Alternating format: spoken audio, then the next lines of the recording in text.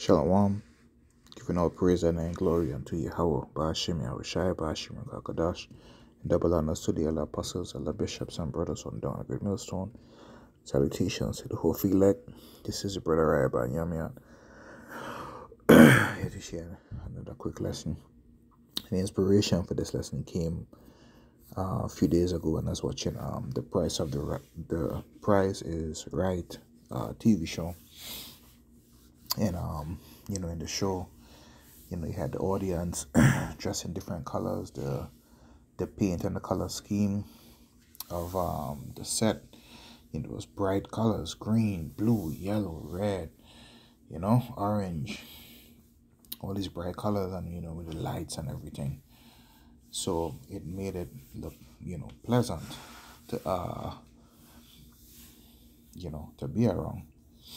But then at the end of the show, they did an extended version where the host, he walked to the back of the set, and it looked pretty much like a warehouse. It looked nothing like the set.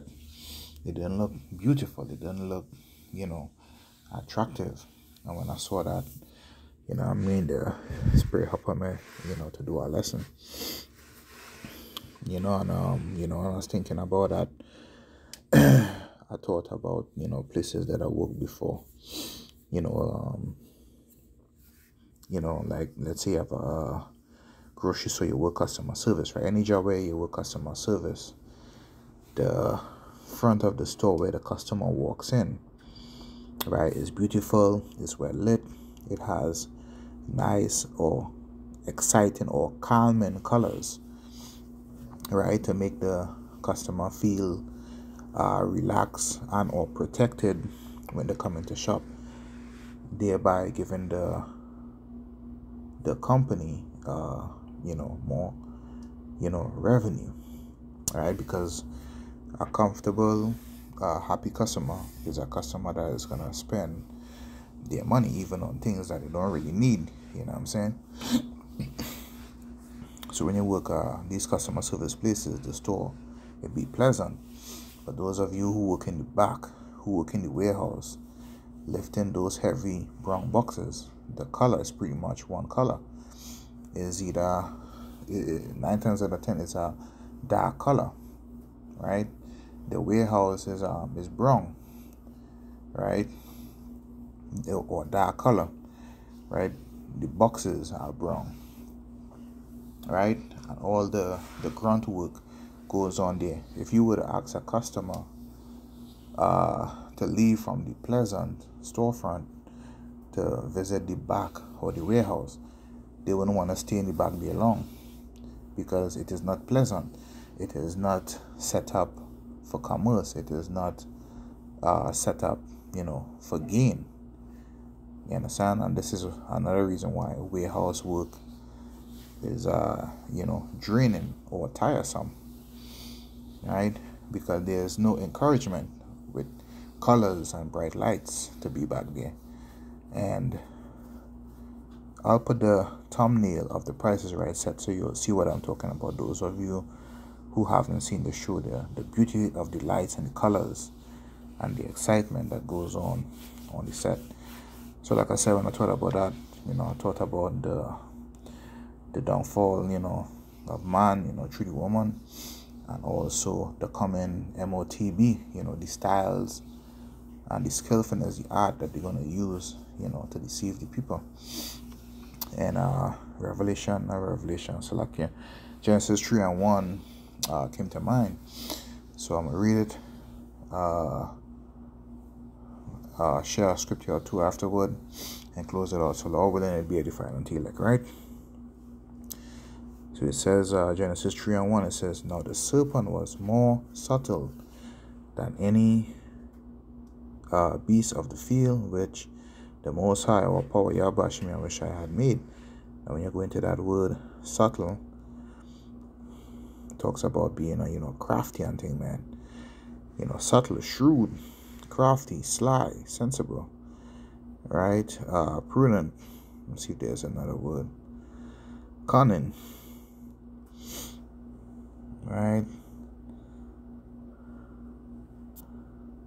So I went in the etymology and I typed it up. It has a sly, skillful, clever, dexterous, wise, right? Prudent.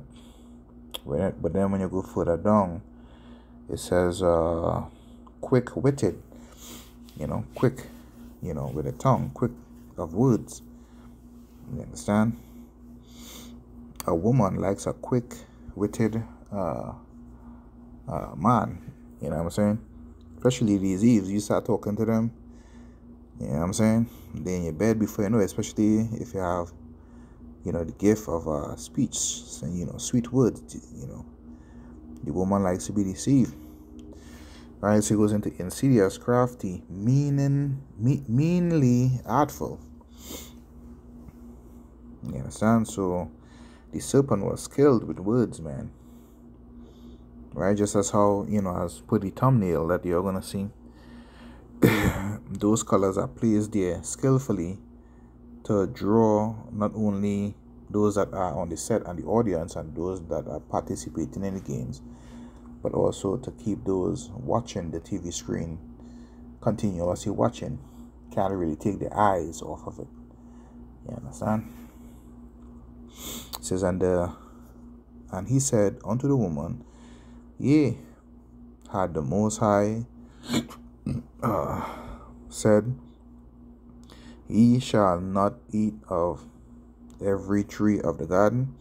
And the woman said unto the serpent, We may eat of the fruit of the trees of the garden, but of the fruit of the tree which is in the midst of the garden, the Most High had said, Ye shall not eat of it, neither shall he touch it, lest he die. And the serpent said unto the woman, Ye shall not surely die. Right? So he is skillfully inserting deceit, and lies and a challenge. The woman like a challenge into her mind. Alright? Verse 5. For the Most High doeth know that in the day ye eat thereof, then your eyes shall be opened, and ye shall be as gods, knowing good and evil. Verse 6, and I'll end it here. And when the woman saw that the tree was good for food, and that it was pleasant, so you see, just as how in the set for The Price is Right, the scenery, the set is pleasant. All right, she saw that the fruit for food was pleasant in her sight. Right, it was in the pleasant desire, a wish, longings of one's heart, lust, appetite, covetousness in a bad sense, the attained desired object of desire. All right, so it says lust, covetousness. Right? She saw that it was pleasant to the eyes, and a tree to be desired to make one wise. She took of the fruit thereof, and did eat, and gave also unto her husband with her, and he did eat. Now verse 6, it also goes in line with James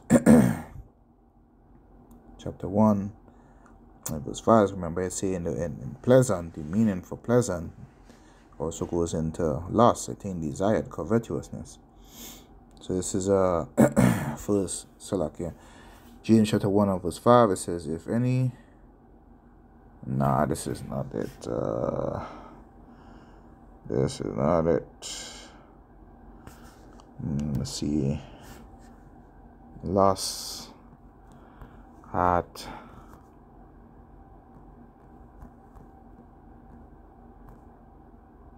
conceived. 15. This is James chapter 1 and verse 15. Then, when lust had conceived, it bringeth forth sin, and sin, when it is finished, bringeth forth death. So, because of their sin and the error in disobeying the Most High over that pleasant thing, right? They end up dying later on because of their loss and because of their sin. All right, so the serpent, he used artful words to convince her, right, that she needed to challenge the status quo. You know what I'm saying? And he made the fruit, of knowledge, beautiful to be had, something that they never had before. You know what I'm saying? So the serpent, the physical counterpart of the devil, right, which is Esau Edom, he is going to use, or he's going to make the MOTB seem pleasant unto the two-thirds of amongst our people and the other heathen nations. Ease of payment and commerce is just but a small number, man. He is going to come up with greater things to deceive the people and or create an environment of chaos where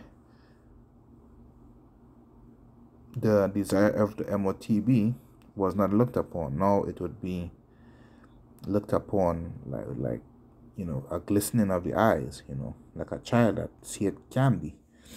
See what I'm saying? So, I just thought about that when I saw, the Price of Right TV show, and it led my thoughts, into other things. So, regardless of how beautiful, the MOTB may look, whatever situation or circumstances that you may have, pray that, you don't have the liking or the desire to receive this thing, the MOTB. Right? Have a fear for your Bashim Yashai, a relationship and a love for him, that your desires would not be towards these things in the end. So pray, fast, and offend less. Lord, within this quick lesson was edifying until you let. Until next time, Shalom.